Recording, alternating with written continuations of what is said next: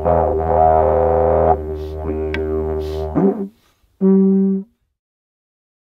green listed here in New South Wales is a big deal.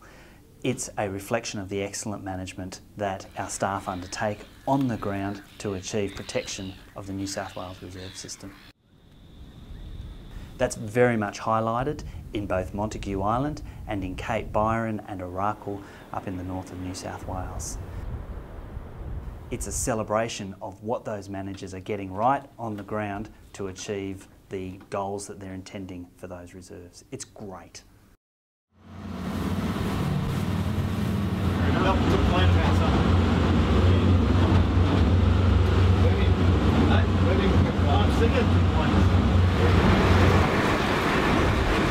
He was also talking about maybe having one of those shrouds. Okay. So this is one of the chicks. So just feeling that it has been very well fed. So they're having a good season because there's 2 chicks in the box. 2 chicks, yeah. I think probably the biggest thing is the way we managed the island to improve its habitat for seabirds and other animal species, and at the same time allow the public to come and enjoy and enrich their experiences on the island. Before we took over management of the island, public visitation was not allowed on the island. So that was one of the big things that we did. And I think we did it really, really well, because we're allowing the public to come and enjoy and experience this unique environment, and at the same time put something back in to help its management. And that's, I think, one of the big successes that we've had on the island.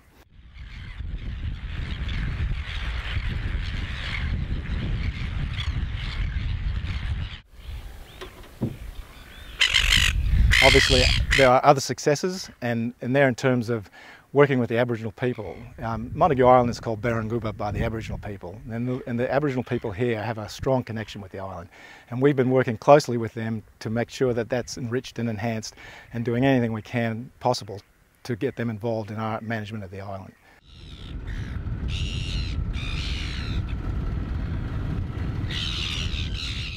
Getting rid of the pest species on the island was one of a unique experience. I've never experienced that in my management career, where you can actually say, yes, we got rid of all the mice, and we got rid of all the rabbits, and we got rid of all the goats in one location, and they are gone, they're eradicated. That's very unusual, and that's made a huge difference to the ecosystems on this island. In 2006, this was Kaikuya about knee deep. So the plan was to revegetate it with native vegetation. To get rid of that, we implemented a program of spray, burn, revegetate. So we get into the area. First of all, we'd look for all the penguins, any other seabirds that are nesting in the area, make sure that they're clear, spray the area to kill the Kaikuya, let it dry off, and then come back, burn the area completely down to ash to get rid of the biomass, come back in and replant it with vegetation. 8 years later, we have a forest.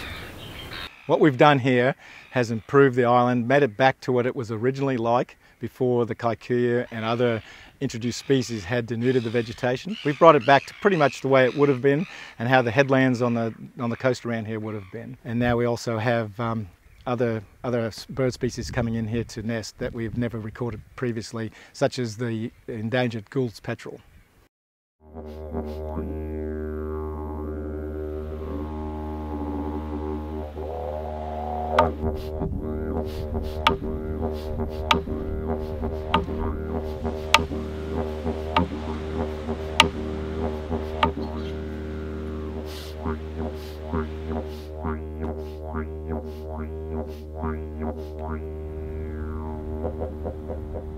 Cape Byron and Arakwal are at the most easterly point of mainland Australia, in the busy tourist town of Byron Bay.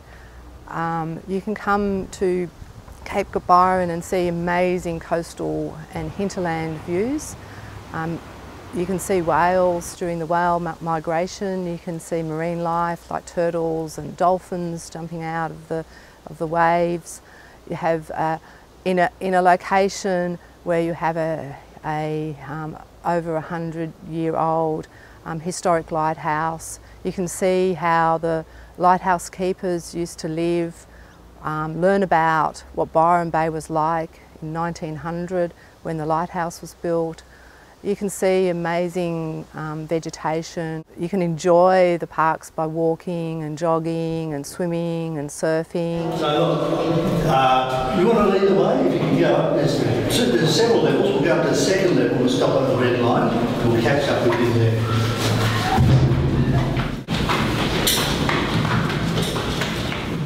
We have an amazing volunteer program. We have 65 volunteers, 2 in the morning, 2 in the afternoon, 7 days a week, every day of the year, and it's like meeting a local. Visitors can come and go up and have a lighthouse tour and find out about the history of the lighthouse.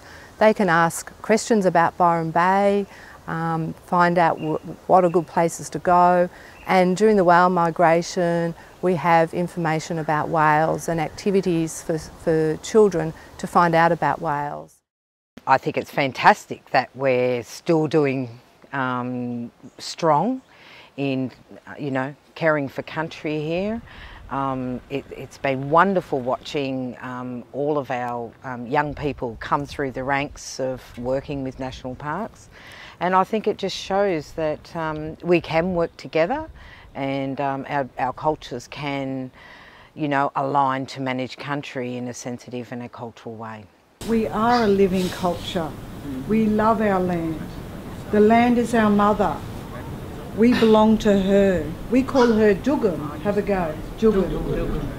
Our mother, we belong to her, and we must respect her. She gives us everything that we need. Fresh air, food, water, everything.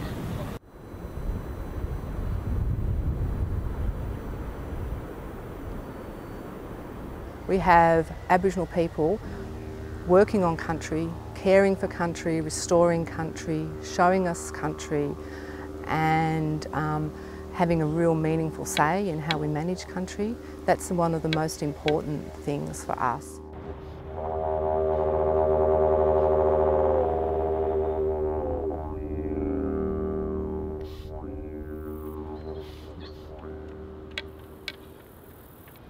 It's a bonus because us as Aboriginal people, we look after the land as it's hereditary for us when we're born, that we look after the land, because the land is what gives us everything that we need.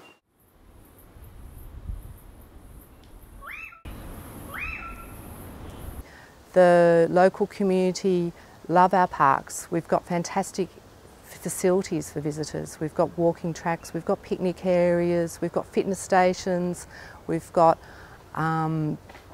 cafes. So with the local people and the tourists, we provide facilities that are a really high standard and we get really positive feedback.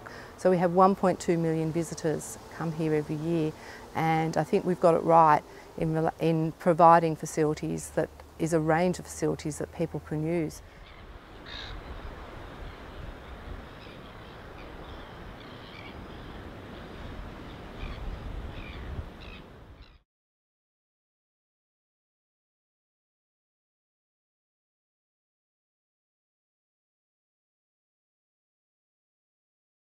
I love this place. It's fantastic. It's the most unique place I've ever been, and particularly when you stay here overnight and you can enjoy the environment by yourself, and it's really quite a unique place. I guess a lot of my blood, sweat and tears is in this place, and I can see it improving all the time, winning tourism awards. Getting on the IUCN Green List is just the most fantastic thing. It's a big recognition for all our hard work and effort that I personally and staff that I've worked with have put into this place. So it's a big pat on the back, and I'm really enjoying it.